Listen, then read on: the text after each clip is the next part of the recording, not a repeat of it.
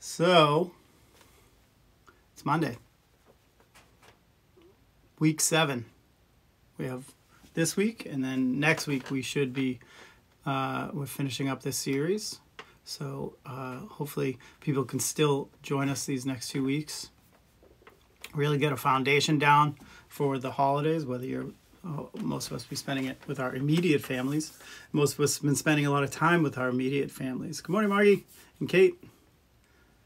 So, working on ourselves this week, working on compassion, working on being independent of the good and the bad opinions people may hold towards ourselves, and realizing that we are all one together, a family. And to do that this week, we are going to use a mantra that we have worked on for our Mantra Monday.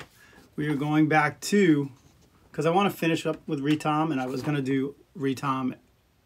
I was going to use the Sutra principles with Ritam and Sat Chit Ananda, but Sat Chit Ananda is a great mantra to use for its vibrational quality, and it also helps us disconnect from the breath, so we don't have to use it aligned with the breath, because it's really hard to do Sat Chit Ananda. I guess you could, but for me, just the gentle repetition of this has a soothing effect on not only my nervous system, but also helps settle my mind, particularly in these really stressful weeks, and particularly the stressful weeks that we'll have coming up and going into the holidays, and making sure that we're all understanding that we can be united as one.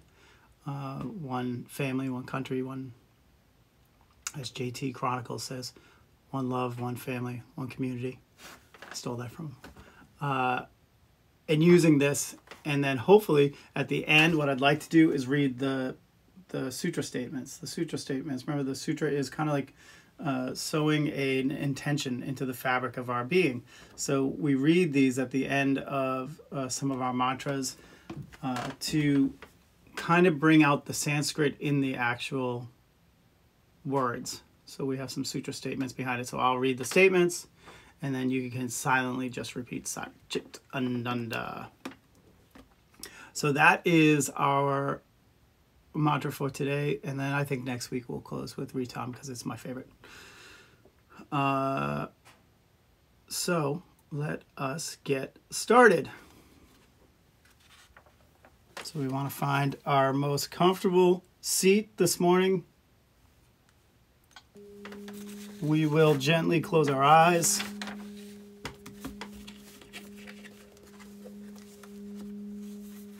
And let's just start by taking that first deep breath in together, holding it at the top.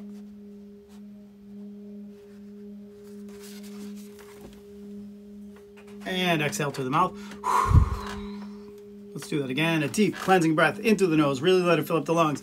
Holding it at the top.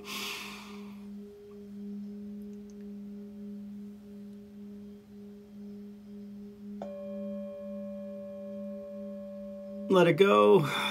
Let the shoulders drop. Make sure you are really comfortable. Just start to notice where you are right now. How you're feeling. What you're feeling. Where your mind is going, what it's paying attention, how it's paying attention.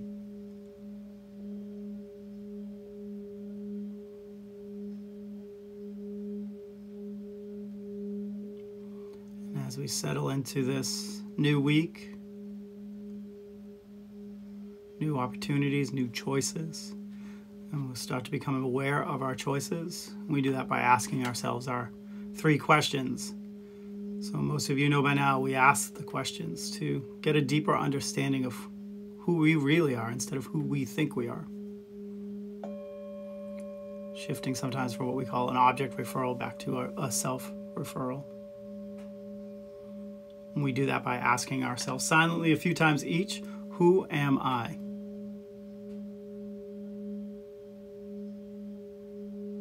Who am I?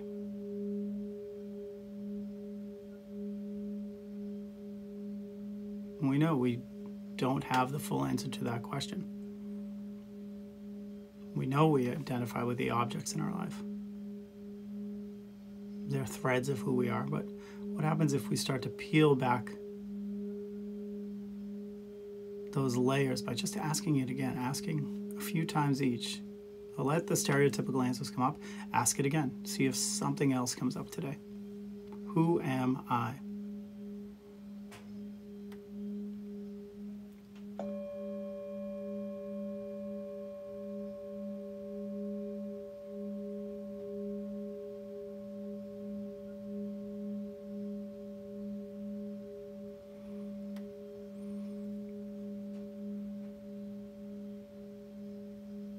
And what do I want? Who am I and what do I want are directing a majority of my life's choices. So it's good to get real clear, particularly on a Monday morning. What do you want today, this week, these next few months? What do you really want to see happen in your own life?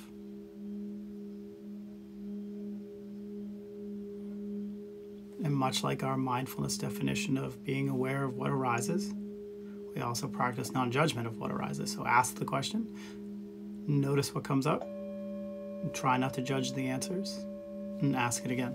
What do I really, really want?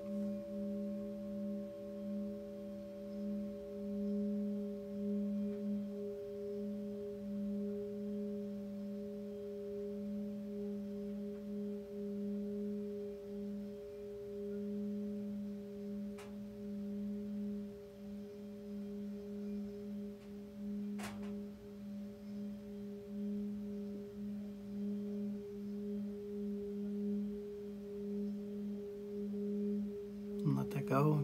Finally, what is my dharma? What is my purpose?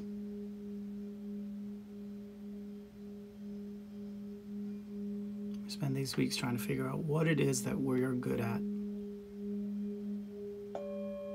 What are we passionate about? And how can we use that to help? So figuring out our unique gifts and seeing how we can use them to help. How can I help? How can I serve?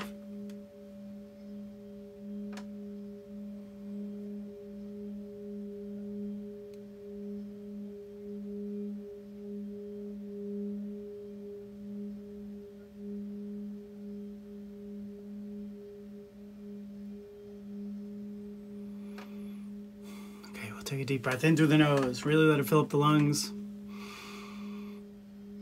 And let it go through the mouth. Let the shoulders drop, soften around the eyebrows, the forehead, the jaw. Let your breath go back to its natural rhythm. Let the questions dissolve. Let's turn our attention back to the breath, just becoming aware that you're breathing.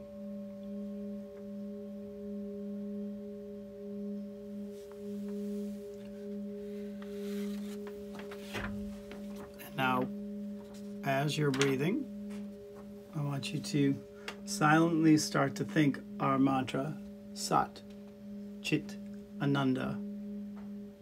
Sat, Chit, Ananda. And you can say it out loud if you want. Sat, Chit, Ananda. Sat, Chit, Ananda. Sat, Chit, Ananda. Now keep saying it to yourself. You can whisper it without moving your tongue, your lips.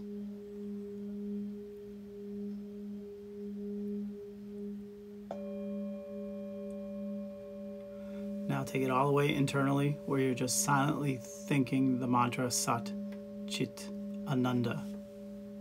Sat, Chit, Ananda.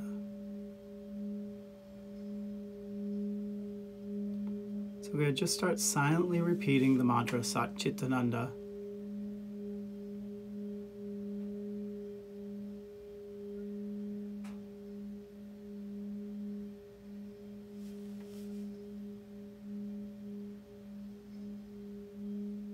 And remember, even though they do have a meaning, Sat, Chit, Ananda, we're using it as a vibrational quality. We're not using it for the meaning, but for most of you, I just remembered I didn't tell you what the meaning. Sat, it's a form of Ritam, Satyam is truth. Chit is knowledge, consciousness. And Ananda is bliss. So truth plus knowledge equals bliss. But we can let that go and just start silently thinking the mantra Sat Chit Ananda.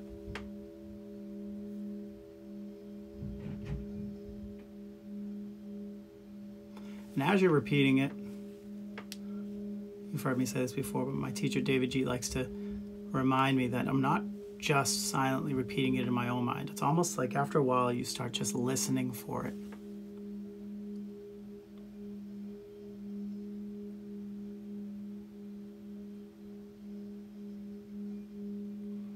And keeping the quality of that repetition gentle, relaxed.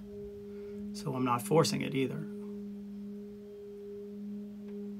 So I'll silently bring it into my consciousness, my awareness, particularly if I notice that I'm thinking, bring it in, Sat Chit Ananda.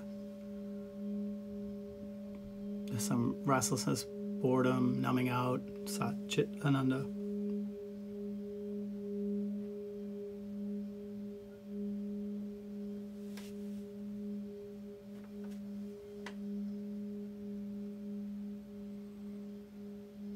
Sometimes I'll hear a noise, I'll start judging the noise, and then Sat Chit Ananda. So the goal really is to harness our attention, to focus it in on that repetition of the mantra.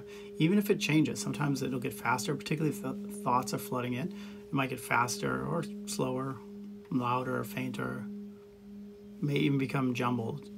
All of a sudden it's like Sat Chit Ananda. Whenever you notice any change in it, just bring it back to a more perceptible level in your own mind of Sat Chit Ananda.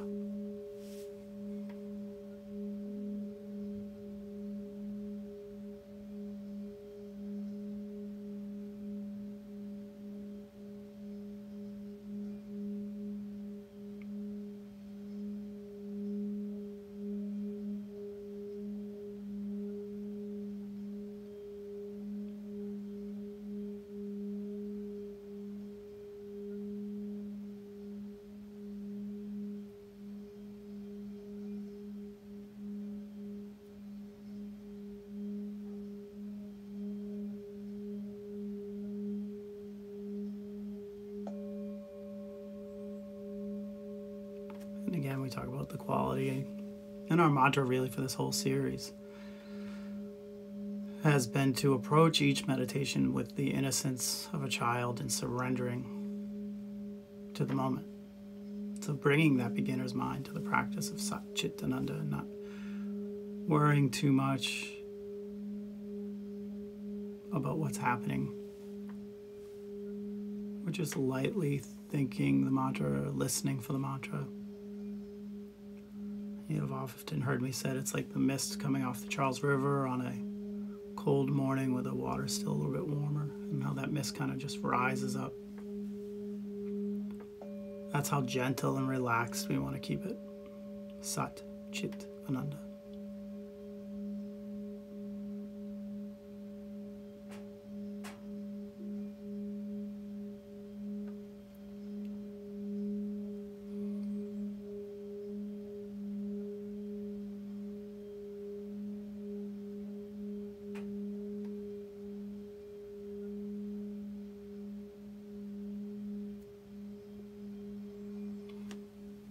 And finally, part of surrendering to the moment is about releasing expectations, detaching from the outcome. If you've been meditating for the last 7 weeks, or maybe you're meditating your whole life, or different meditations of so many different types, that you could have a perception of how you think the meditation should be. I just ask that you release that expectation and just come back to the gentle repetition of Sat Chit Ananda.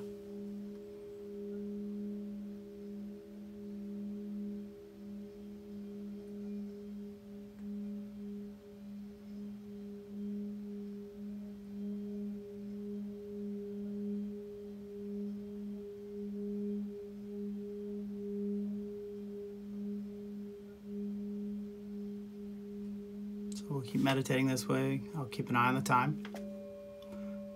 And so when you hear me ring the bell this morning, we'll still sit with our eyes still closed, and I'll close with our sutra statements for Sat, Chit, Ananda.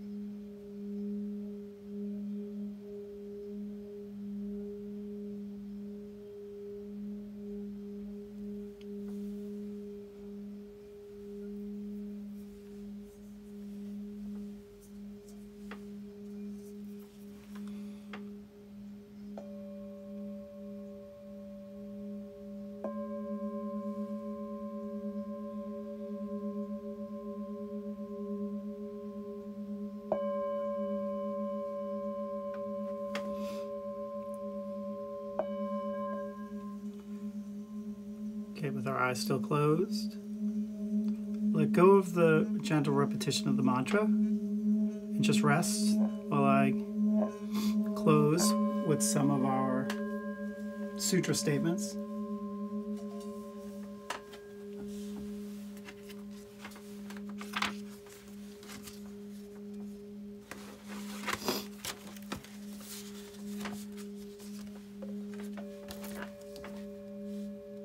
You can gently and silently repeat the mantra with me if you like.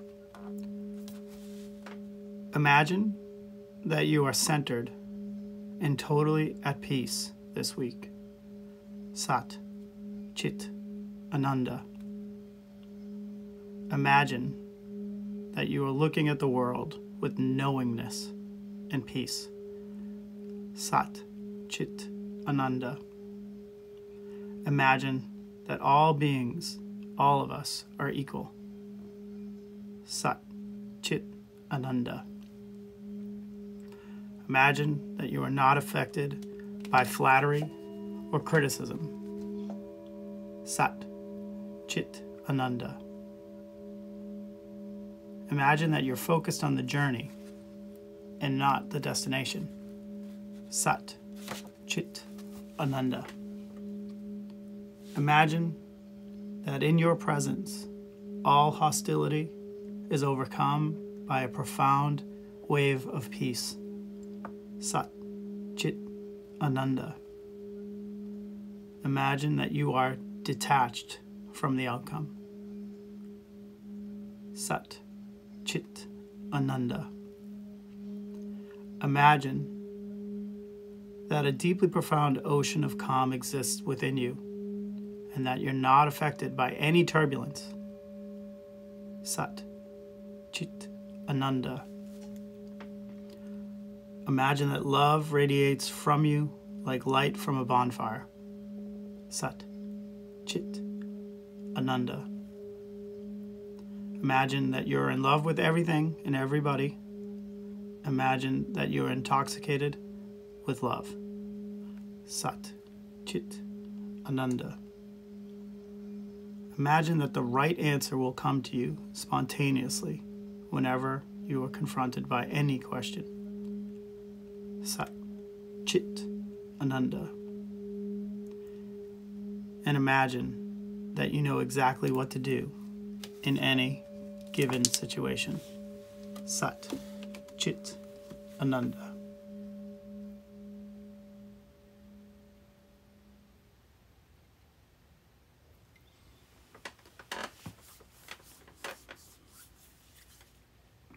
Just take a moment to come back into the physical space. You can do that by gently moving around, slowly moving around. And when it's comfortable, you can gently open your eyes. Sat, Chit, Ananda. Namaste.